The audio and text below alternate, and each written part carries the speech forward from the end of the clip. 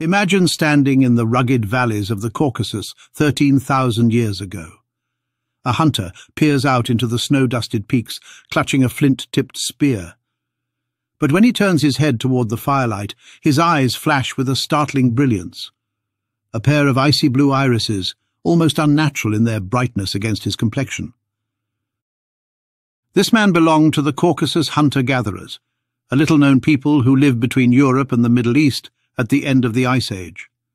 Their DNA, preserved in the bones of the Caucasus and Satsurblia cave individuals in Georgia, has revealed one of the most surprising genetic legacies in prehistory, the spread of blue eyes across Eurasia. The Caucasus hunter-gatherers were not a minor, isolated group. Their genetic fingerprints appear in the blood of Indo-European herders, early South Asians, and even in modern Europeans. Through them, the bright blue eyes of a few mountain hunter-gatherers became one of the most recognizable features of humanity today.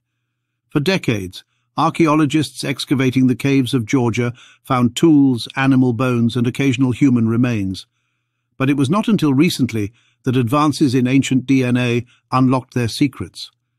The most famous finds came from Satsurblia Cave, dated to 13,300 years ago, and Caucasus Cave, 9,700 years ago. When scientists sequenced these genomes, they were stunned. The Caucasus hunter-gatherers did not fit neatly into existing categories. They were not Western European hunter-gatherers, nor even closely tied to Eastern European hunter-gatherers. Instead, they represented a deeply divergent branch of humanity, a people whose ancestors split from Europeans over 40,000 years ago, but who carried traces of basal Eurasian ancestry, a mysterious lineage thought to have diverged even earlier.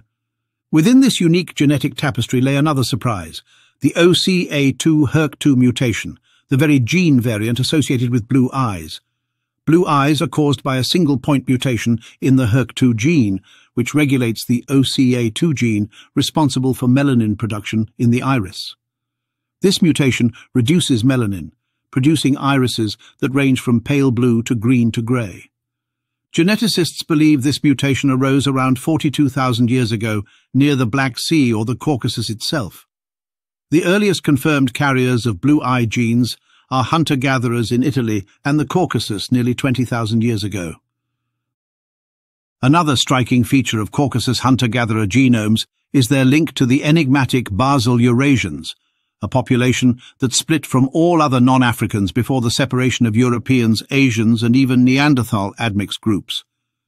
Basal Eurasians may have lived in the Near East during the Ice Age, contributing genes that diluted Neanderthal ancestry and altered pigmentation traits.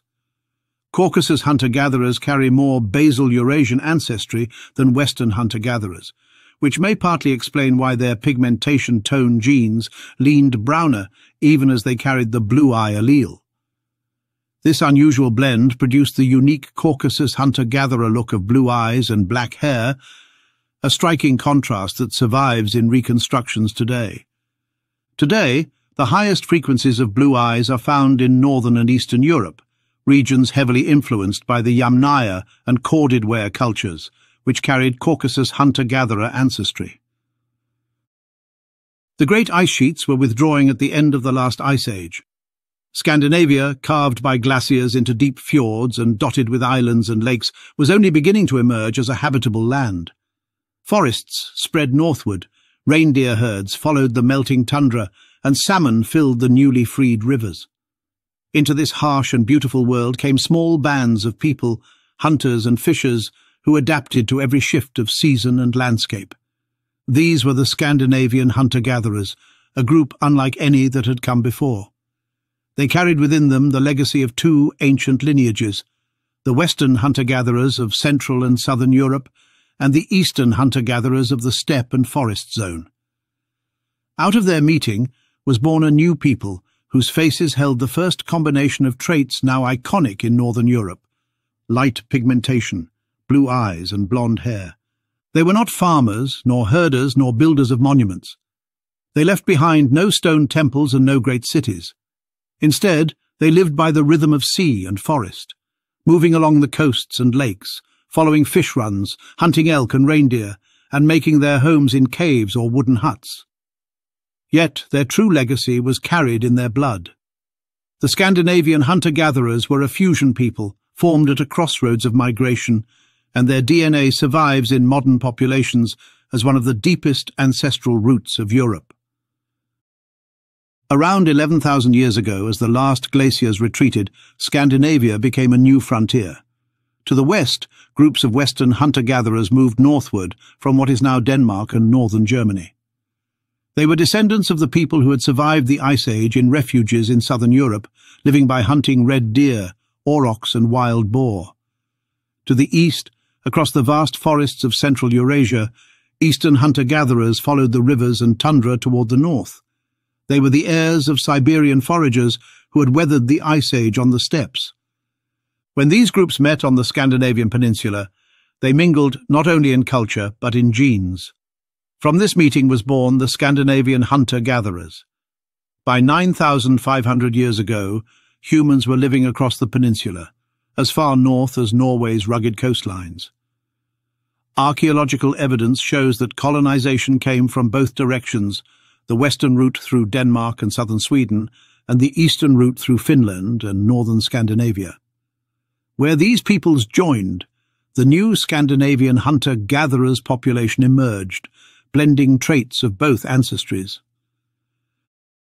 The Scandinavian hunter-gatherers did not build megaliths, but they left behind evidence that still allows us to glimpse their lives.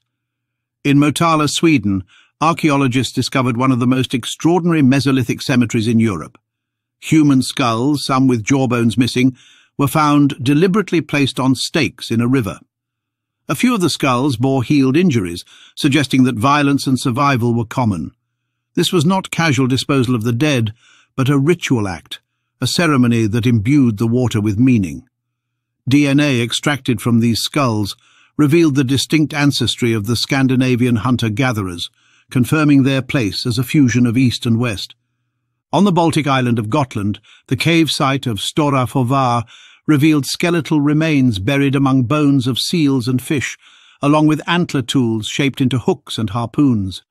These finds showed that Scandinavian hunter-gatherers' life was deeply tied to the sea, where seal hunting and fishing sustained families through long winters. In Norway, the underwater site of Hummervikholmen yielded human skeletons preserved beneath the sea for thousands of years, providing further genetic material that confirmed the mixed origins of the Scandinavian hunter-gatherers. These sites, scattered from the Baltic islands to the Norwegian coast, sketch a portrait of a people who moved seasonally, hunted and fished with skill, and honoured their dead in symbolic ways. The most remarkable discovery about the Scandinavian hunter-gatherers lies in their genetics.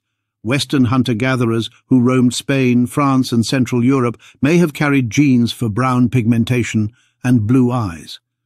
They had striking features, with brown pigmentation tones paired with pale irises, a combination almost unknown today.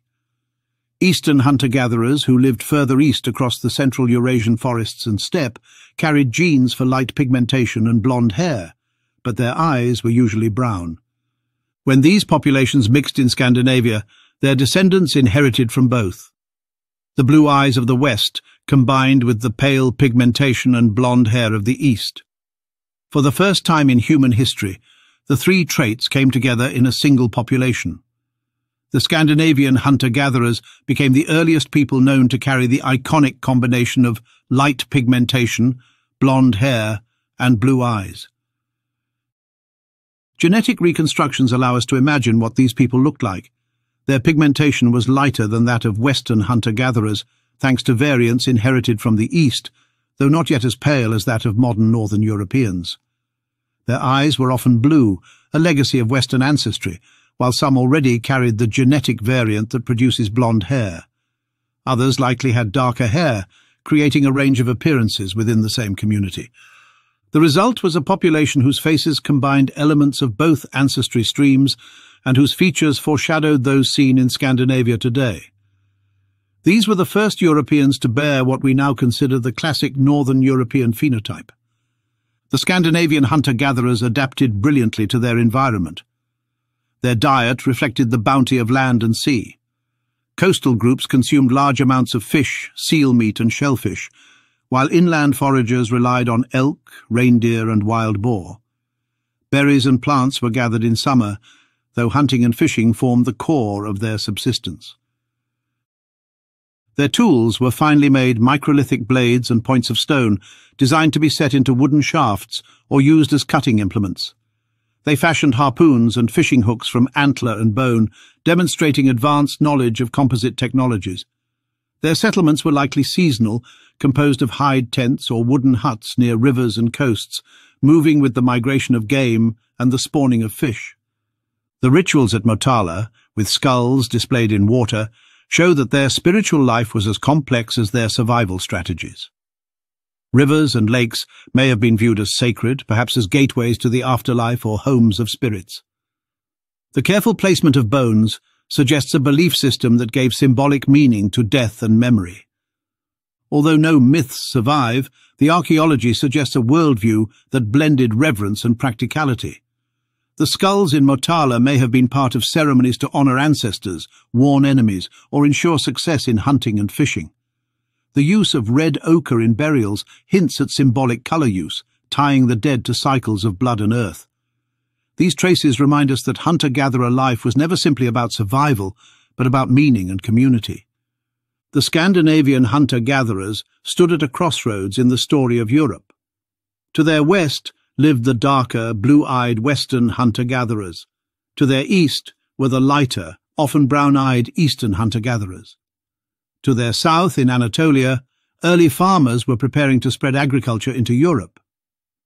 The Scandinavian hunter-gatherers combined the two hunter-gatherer ancestries, but remained distinct from the farmers. They were both a unique people and a transitional one. They embodied the last great foraging culture of Scandinavia before the arrival of agriculture, but they also carried within their genes the mixture that would later shape European populations when combined with farming and herding societies. Around 6,000 years ago, the wave of Neolithic farmers moved northward into Europe. Carrying crops, livestock, and new ways of life, they brought a demographic shift that gradually overwhelmed forager societies. The Scandinavian hunter-gatherers were absorbed into these new populations, their unique genetic profile diluted by farming lineages from Anatolia. A few thousand years later, the Indo-European herders of the Yamnaya swept across Europe from the steppes, carrying with them yet another infusion of ancestry. By the Bronze Age, the distinct Scandinavian hunter-gatherers were gone as a pure population. Yet their genes survived, blended into the tapestry of Europe. Northern peoples, especially the Sami of Scandinavia, retain higher amounts of Scandinavian hunter-gatherers' ancestry, while the traits they carried, particularly blonde hair and blue eyes, remain widespread across northern Europe. The modern people of Scandinavia are not direct descendants of the Scandinavian hunter-gatherers alone, but of a mixture of early farmers, steppe herders, and foragers. Yet the Scandinavian hunter-gatherers' contribution is unmistakable. The blonde hair gene, first present in them and their eastern ancestors, spread widely across Europe. The blue-eye allele, inherited from the west, endured through millennia of population changes. The pigmentation-lightening alleles introduced from the east combined with farming variants from the south to create the pale complexion common today. Through this complex weaving of ancestries, the Scandinavian hunter-gatherers helped lay the foundation for the physical appearance of millions of modern Europeans. Every pair of blue eyes in Scandinavia carries a spark from the Mesolithic fjords. The story of the Scandinavian hunter-gatherers is important not only for their genetic legacy, but for what they teach us about humanity. They demonstrate that mixture, not isolation, was the engine of evolution in Europe. It was the fusion of East and West that created their distinctive appearance. It was their survival in a harsh, northern world that left traces still visible today. They remind us that history is not only written in monuments and cities, but in bones, genes, and the color of a child's hair or eyes.